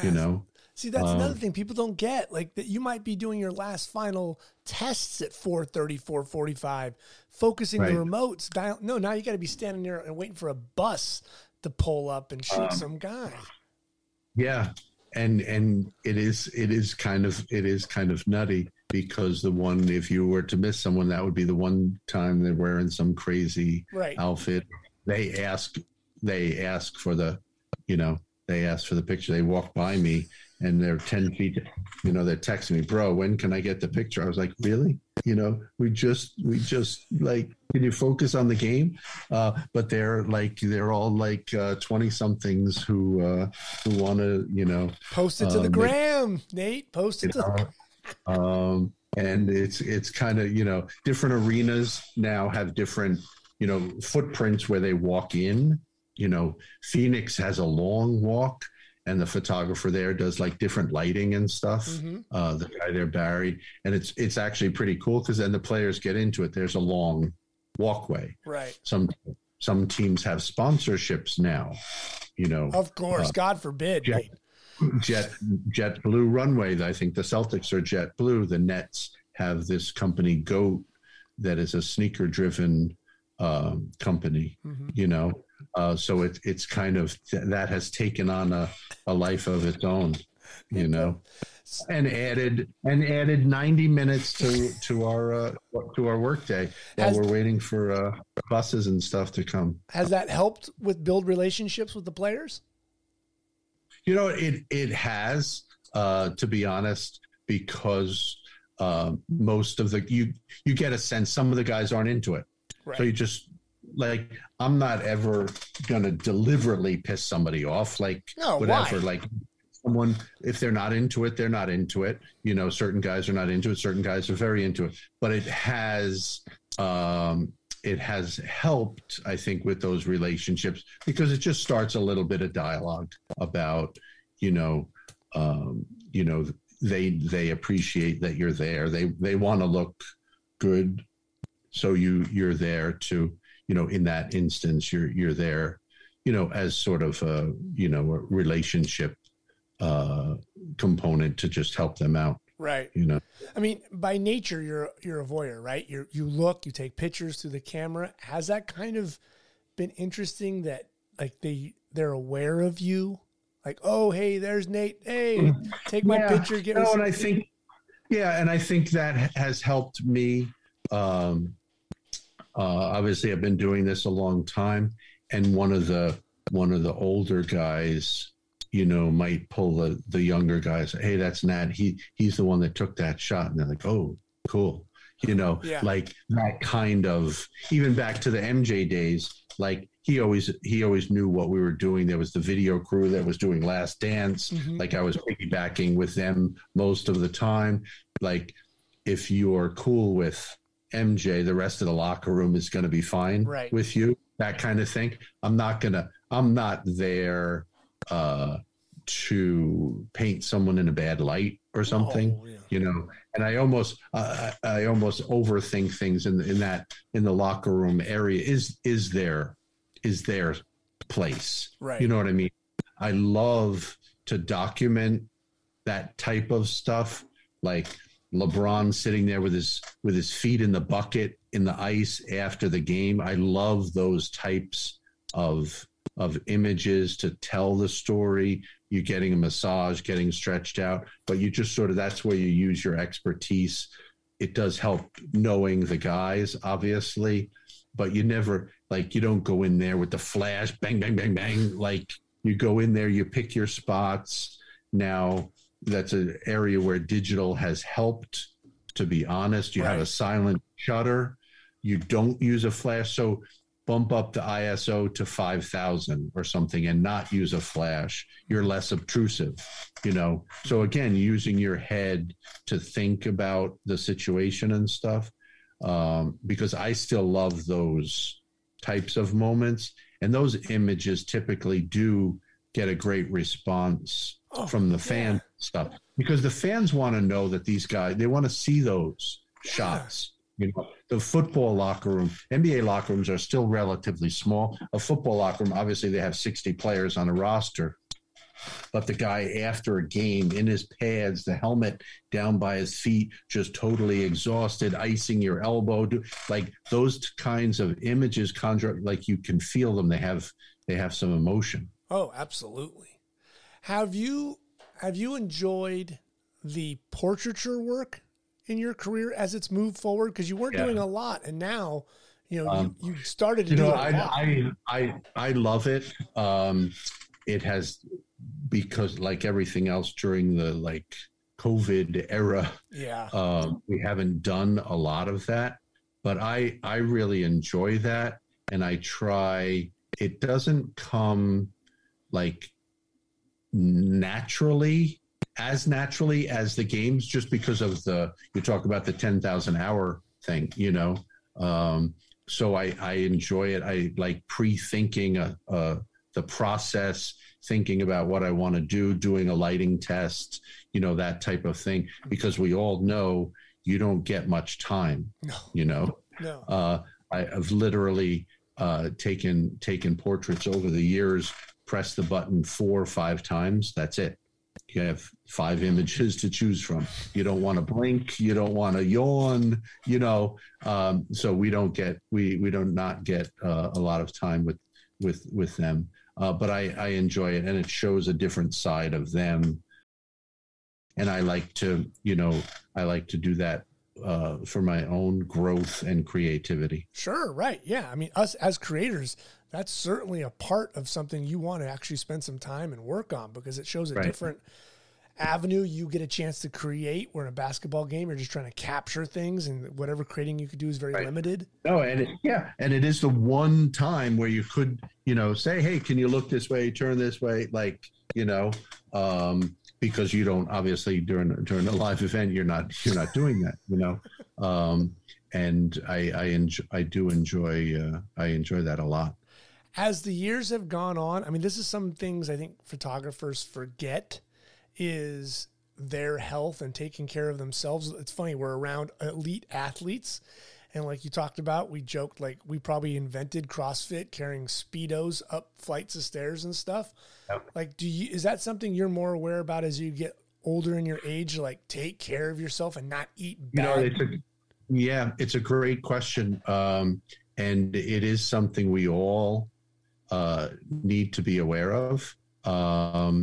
And, I joked earlier about a bad press room dinner or something. You can't have that be the excuse. That's our world, and that's been my world we're coming up. It's going to be 40 years soon. So that's not an excuse. That you have to, I leave my house at 11:30 in the morning to go to a 7:30 game. I get home at midnight, so I pack a little bit of, some nuts. I have to make sure that drinking water, and just silly things that, like, when you're 25 years old, you don't care. You don't think of that. Right. But thankfully I feel good, reasonably healthy. We're sitting in a pretzel position on the baseline. It's not easy, night after night. I can't tell you how many of my contemporaries, it's the knee replacement, hip replacement, go down the list, from football guys kneeling for football season year after year after year. So it does take its toll physically. Right. There's no doubt about that. And I don't want that to be the reason why you have to stop, I want to stop on my terms, not because my hip is bothering me or something. Yeah. And that's something people don't remember or think about, is that you're sitting on wood, right? I'm sure you have a chair, but you're sitting on wood that's under ice. It's not the most comfortable place to be for 2.5 hours. No, and even the chairs are more of a prop, because NBA is very diligent about player safety. Right. So there's literally, these chairs are like these little collapsible. There's no metal allowed in the chair kind of thing. Anymore, so it it helps a little with back support. But it is something that I do take more of an effort in the off season to, you know, keep my weight down, do some stretching, do some different things, because you have to. Yeah. I literally never thought about it till my mom once said, and it's kind of silly that your mother has to remind you this, but I'm assisting McDonough, and she said to me, "Are you taking care of John?" And I was like, "What do you mean? He's a grown ass man." And she's like, "Well, he's working very hard. You should make sure he has water." I was just like, "Yeah, oh, I didn't think about it." Like John this is in the early 90s. He didn't stop. And I was like, and this was pre-bottled water. So I was like, yeah, maybe I should go get him something. And you don't think about it when you're young. You just go, go, go, go, go. Oh, 100%. And for me personally, with the COVID stuff, once we went to the arena, we weren't allowed to leave. There was no, in the height of stuff, or when the games started, there were no concession stands. Right. There's nobody there. Sure. So I would bring a little something, and had a thermos of, bringing some soup or something. Like you need something. I'm not going to Madison Square Garden 50 or 60 times a year. I'm not having like fried chicken fingers. They're delicious, by the way, with a little honey mustard. Delicious. Once a month, man. I can't have but seriously, you can't do that, right? And that goes for all of us, the writers, the photographers. It is a discipline that, as we get older, you have to be more conscious of that. Yeah, I don't think people think about that, like the amount of like stress you go through in a game, and if you don't have fuel in your belly, you're not going to make it. Yeah, and the simple as that, the water is the most simple. Like you said, you're not in an office; you go to the water cooler. Right. Like we don't have that. We don't have that luxury. You're there for 10, 12 hours. You have to, be disciplined and diligent, I guess is the right phrase. Nobody has ever brought me water in a 20-second timeout. Not once in my career. Someone. Right. Have you ever taken a real beating in a game? Because those Knicks in those early 90s, bodies were flying. Have you ever gotten a good shellacking? You know what? Thankfully, no. I was at the bottom of a couple of scrums, but never got hit. One of my cameras got destroyed once, and I sent Charles Oakley as a joke. I sent him the invoice just as a joke. Of course it was Charles. I said, "Man, what are you doing, man?" I was like, "Dude, you got to be careful. Go to the guy down the block from me. Don't." But thankfully, no. And, like I said earlier, NBA is very diligent about, different things. And they're always evaluating things. I'm thankful that we're still on the court. Right. Because those images are dynamic. It's as simple as that. That's where you need to be. It's a constant give and take with sometimes the fans. The fan pays now $3,000 to go to a game, and then you're sitting in front of them.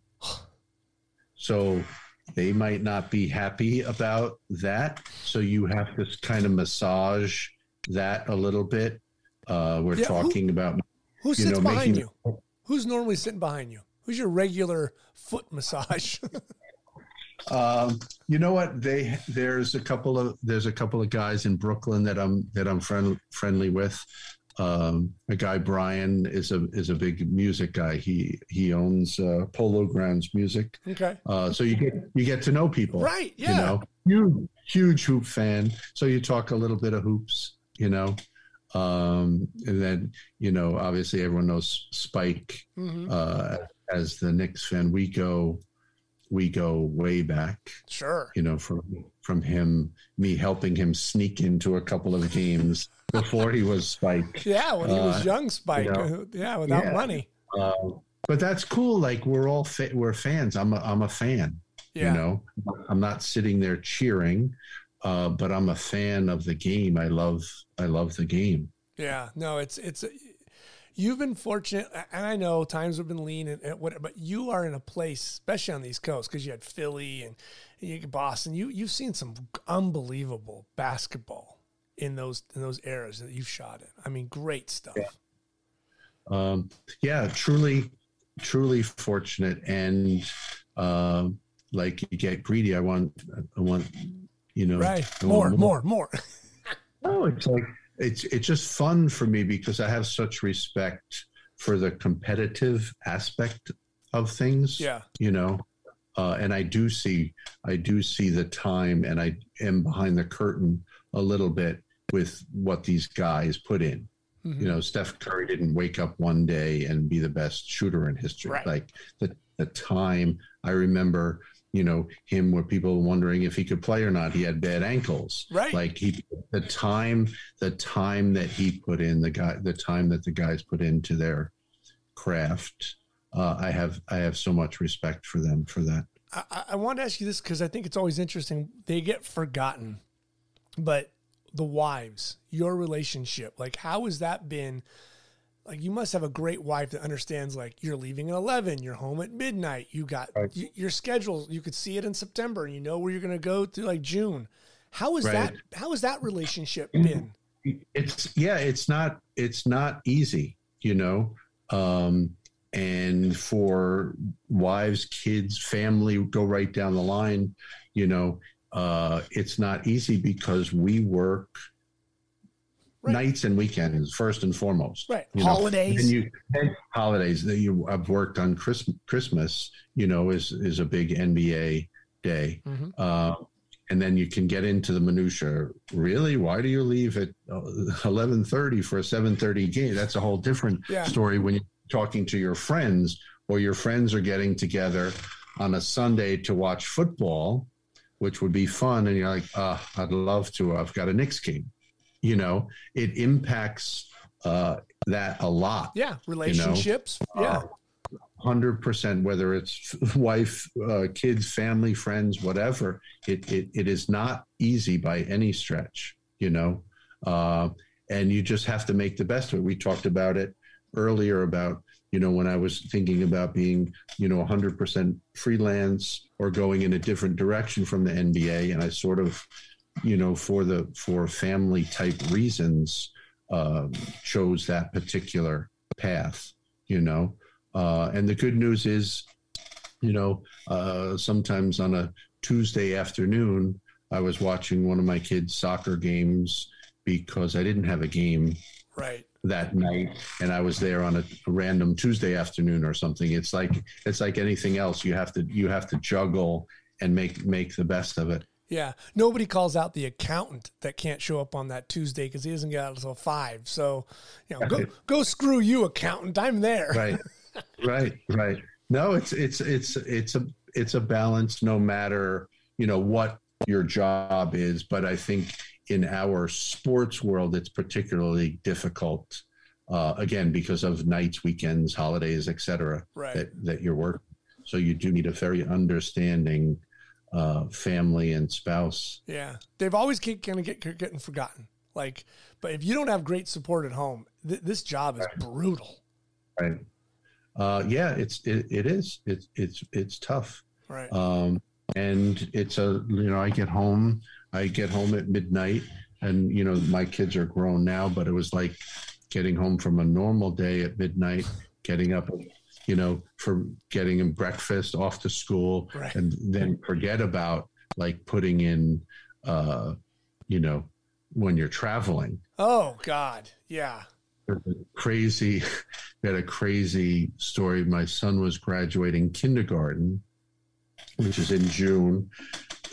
It was game 7 of the Lakers series. I was in LA and had to get out that night to make his graduation.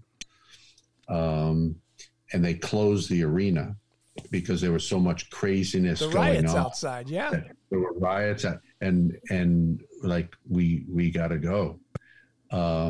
Running through the parking lot, flipped over cars, things on fire. Yeah, the cop car was on fire. Garrett Elwood, who you had on a different podcast, was kind enough to drive me to the airport. We're going around beeping, trying to find out, because he had forgotten where he parked the car. I'm like, really, dude? Beeping the beeper on rental van. And oh, by the way, I am drenched in champagne from the locker room celebration. I'm going through the airport. We do make it to LA. I'm going through the airport. People are like, standing away from me. I reeking of alcohol to get on the red eye, home. And this is post September 11th, so you're already looking crazy. Yeah. So literally freshen up a little. Once I was on the plane, just trying to splash water, change my shirt, land, home, shower, boom, to graduation. Yeah. That's what we do. That's what dads do, right? Get it done. Yeah. Now the kids are older. They don't care what I'm doing. Dad, you got a game? Okay, I'll see you tomorrow. Yeah, whatever. See ya. Whatever. What you mentioned the ones you've missed. What's it's hard to say your best photo, but what's one if somebody said, "Hey, Nat, can you make me a print of what you really would like to give me?" What would that image be? It's hard because something will be a favorite for a while, but then I want something else. Mm-hmm. You know what I mean? Like, and I've been fortunate over a longer career now to have, a couple of different of the more iconic moments. Mm-hmm. Like, I'll never forget my first. It was Magic Johnson's like junior skyhook against the Celtics was 1987. Right. Like that was my favorite for a while. And Magic said it was one of his favorite pictures, which made me proud. If you're a Knicks fan, you like the John Starks dunk, of course. Right. There's different memorable moments like that. There's some of the Kobe stuff brought back a lot of memories because I didn't, being on the East Coast, like I knew Kobe, the name Kobe because of his high school years in Philly, right. But I didn't see him, quite frankly, a lot. No, you would have to get around, right? Yeah, like I would see him in Philly, New York, Jersey at the time, whatever. Right. It wasn't like Andy in LA shooting him 50 times a year, but have a great shot that I like of him in the shower, actually, after they won with the trophy down at his feet. And he's just really pensive, I like those emotional kind of shots. We talked about like the portrait stuff. I love the Bill Russell with his, the rings. It's 10 fingers and 11 rings. Right. Talk about like that image. Cause was that a lot of work with Bill or did you just kind of, that was for the NBA at 50. The NBA celebrated its 50th anniversary, which was 25 years ago. And we were so fortunate to be able to they named the players and they were doing at that time they were doing a book. So they needed imagery of, current things of portraits. And we sort of had a little bit of creativity, a license to do what we wanted to, which now would have to be approved by 47 different people, and things were a little different. And we were under the gun time-wise to get things done. So that was the obvious choice for Russell, Mm-hmm. But the crazy story is he doesn't have 11 rings. We had to borrow some rings from his teammates to signify the 11 rings. Right. They didn't win. They didn't win rings. They didn't get rings every year, which is a crazy story in and of itself. Yeah. That you just assume they're like, oh, after he got a couple, 1 year he got cufflinks, 1 year he got this. I'm like, what?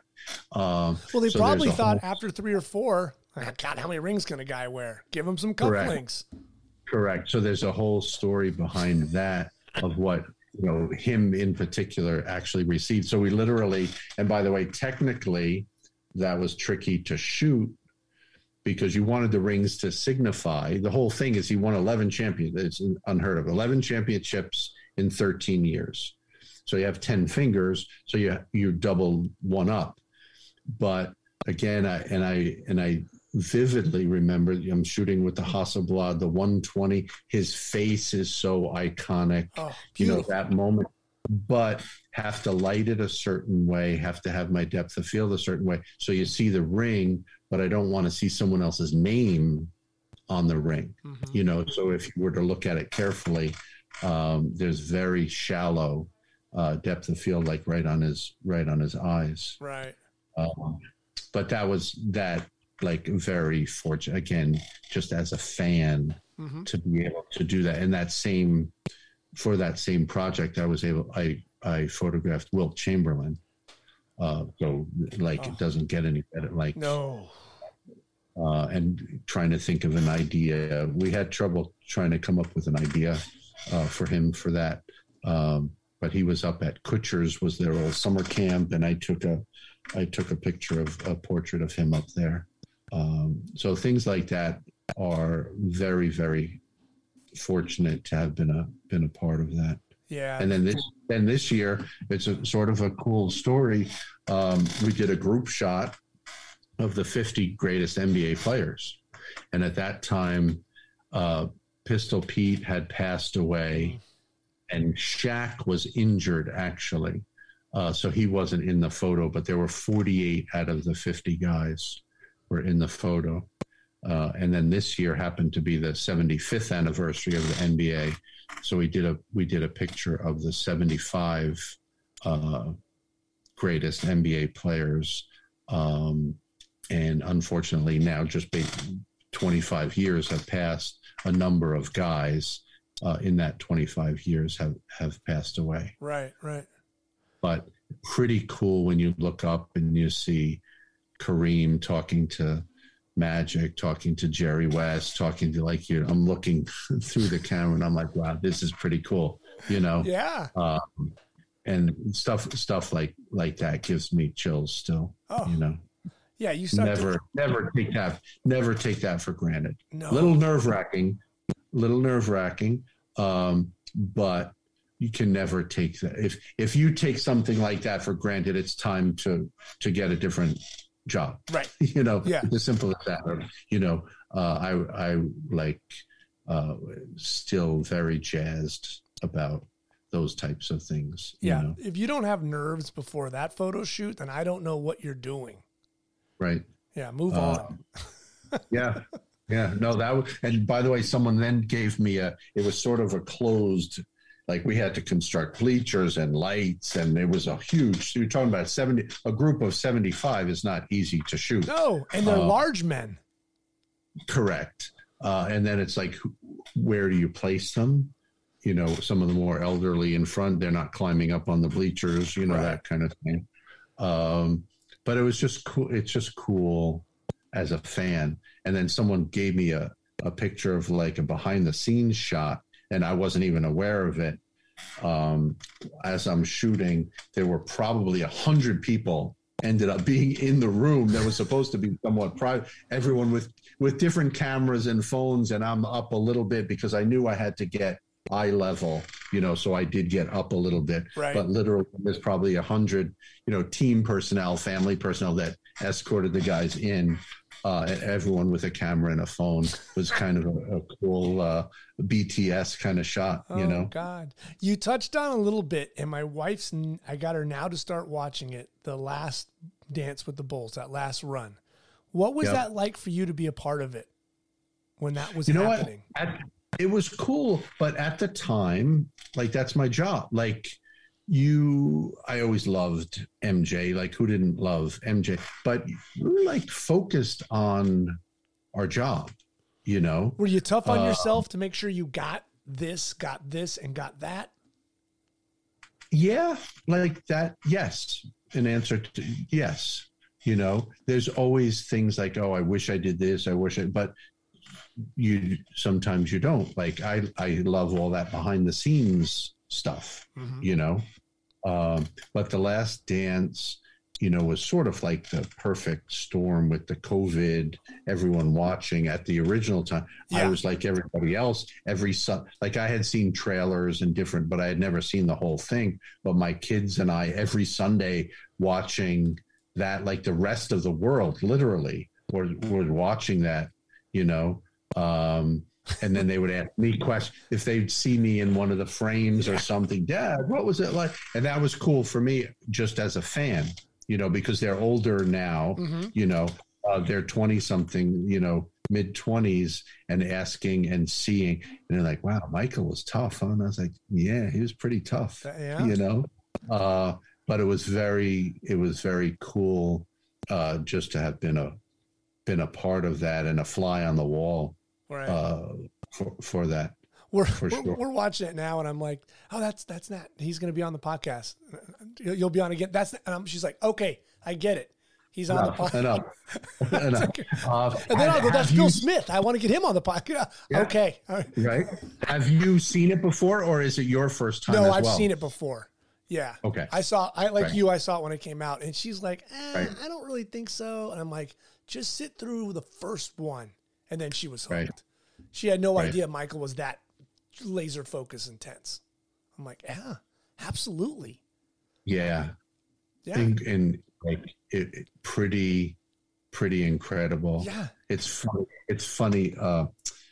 I never like, I do my Instagram, a little bit of Twitter, like with the, pictures. And during that COVID time, I was doing a lot of The Last Dance stuff. Right. And there was great engagement with people because I was doing some behind the scenes, photos and some of the stuff people hadn't seen before, but just the other day, Ja Morant said, that he would destroy, or he would cook Michael Jordan in a one-on-one, and that's what players do. Like there's a video of Kyrie as a 19-year-old or 20-year-old challenging Kobe, and Kobe going, who are you again? Like, that's what makes these guys who they are. Like I respect that. Yeah. Right. Ja Morant is going to cook Michael, and I never comment on stuff, but I couldn't help myself. I was playing with my phone, lying in bed, and it's like, you know what? Ja might be right, because Michael is now 59 years old.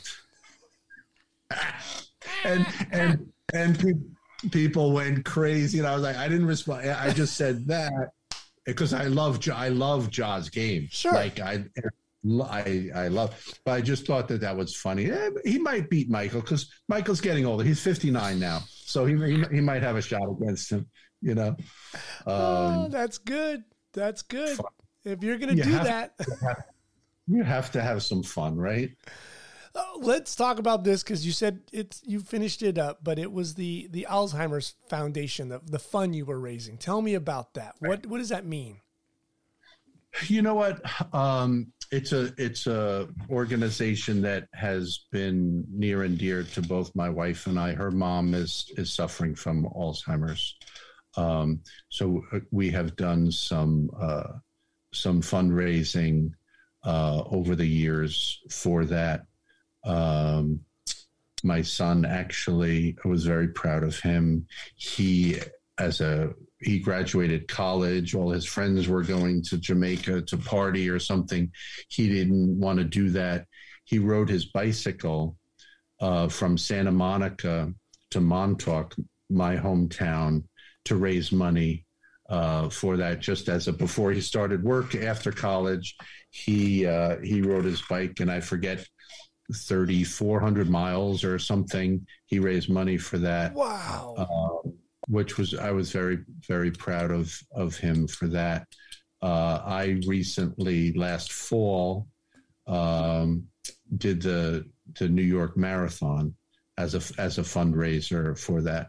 And it was fun for me, just to challenge myself to do something that required discipline. We were talking about that before, health and eating right. Mm-hmm. It's, for me personally, it's been, kids and work.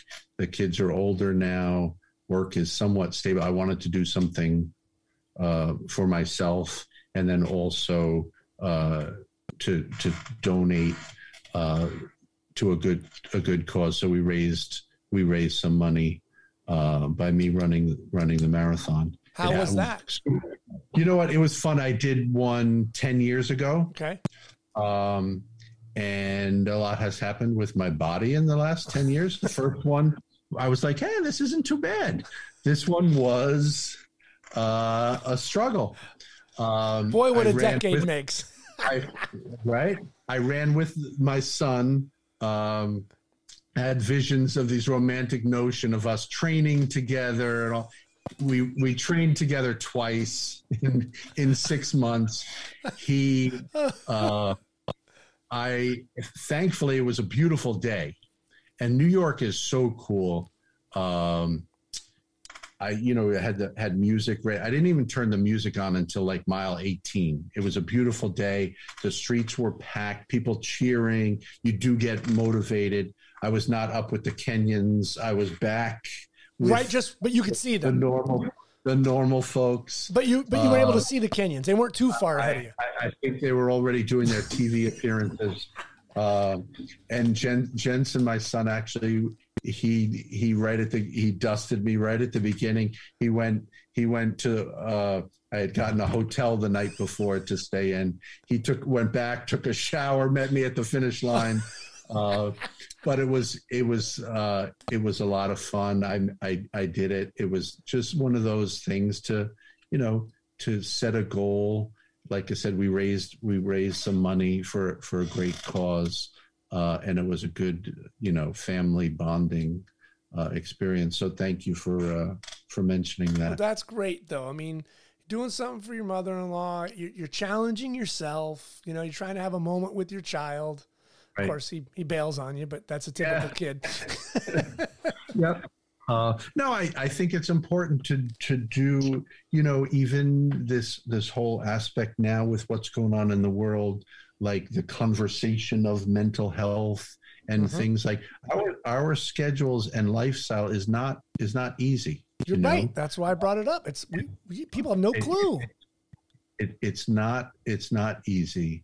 And it is a grind. In order to be successful, it is a grind. Most jobs, in order to be successful, is a grind. And there is a balance between your work and your family and your health, both physical and mental. And that has become more important to me as I get older, like the physical side, obviously, for all the, but then you look back on it, and you have to balance things. And everyone says, like, you're not, no one ever says, oh, I wish I worked more. I wish, I don't want to miss birthdays. I want to be there, and that's what we all need to do. Right. It's so funny. We talked about like how early you get to a game. People don't realize the amount of work that is put in to photograph an NBA game. I've had a couple of my brother-in-laws say like, "Oh, I'd love to go to a game with you." I said, "All right, well, meet me at my house at 10." Well, the game's not till 7. Yeah, right. But we got to get there at 6:30. I've had people in our NBA office like interested in photography. I'm always like, because of the people that have helped me, I'm always like a play it forward kind of guy. I'll help anyone, and I've had people even in our photo group in the NBA office say, what? I can't get there at 12. Like, really? That's what time you get there? Yeah. I would love to show up at 6:30, but that's just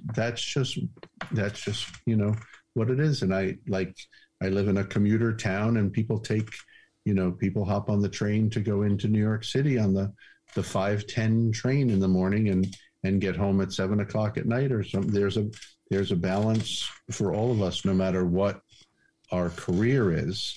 I think as a parent to 3 kids now, my advice just always has been to them, though, you do have to follow your passion a little bit, because then it doesn't, those days don't all seem like work, right?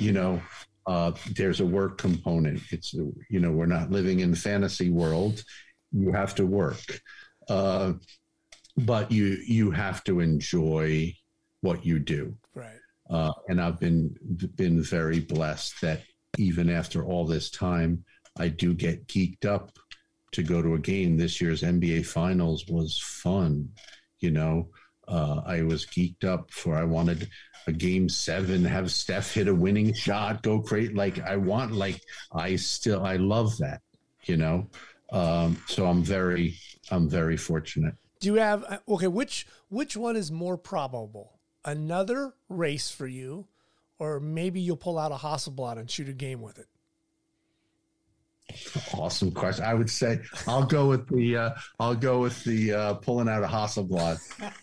That's better on your knees. Better on my knees. Now, if you said a bike ride, maybe that would be different. No. I think I could be done with my marathons. The Hasselblad, I still have. They're on the shelf. You kept them. You know what? I get a little bit sentimental about things. I know what picture I took with that camera. I know what picture. And, I have traded in some things over the years, but typically I wait too long and then it's not worth anything. Right. And the equipment is a big expense. Huge. I baby my stuff. I've shot Canon ever since I switched to digital. I've been Canon, but I baby those things, take care of them, wrap them, right.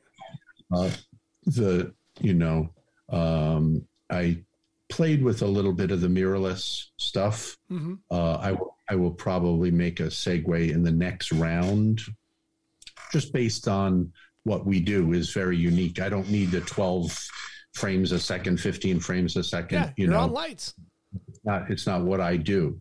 I need more of the durability, more of the reliability. Mm-hmm. But some of those new lenses and stuff are incredible.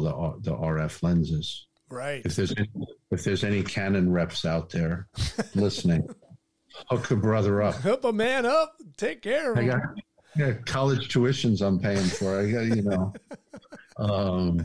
But I sold my stuff. I couldn't let it just sit there and depreciate in front of me. So I ended up just going to Sammy's and crying in the parking lot and turning it over.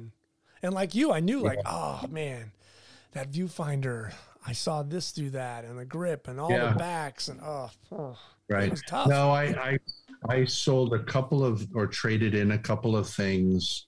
I had an RZ system for that. It was almost a little RZ and Hasselblad, too much of the same. Mm-hmm. I got rid of the RZ stuff because that I would never use at a game. I tried it. It was a little too cumbersome. But the Hasselblad, I still have most of it. Wow. That, I don't know. Did you ever try digital on it? You know what? I haven't. And there is a remote position that it would be beautiful for, in the basketball, in the cutout. Okay. In the neck, right there, yeah. It adds to a nice square format that I would like to try. The backs were crazy expensive. Yeah, that's the downside. I don't know if they've gone down, but I want to say $18,000 or something for the bag. I can't. No, I can't. You can't justify it. That's the issue. No.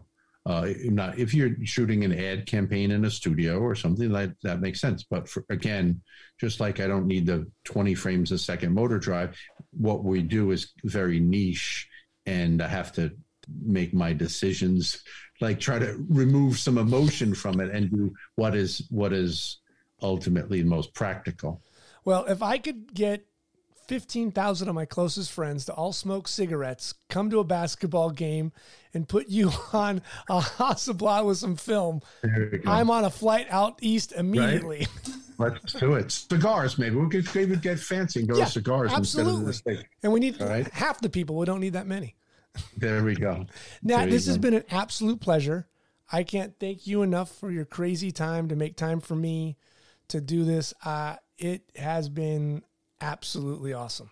No, thank you. I'm glad we were finally able to do it, and it is fun for me to rehash some of these memories and stuff. And there's still a lot more in the tank, so we can do it again. Absolutely.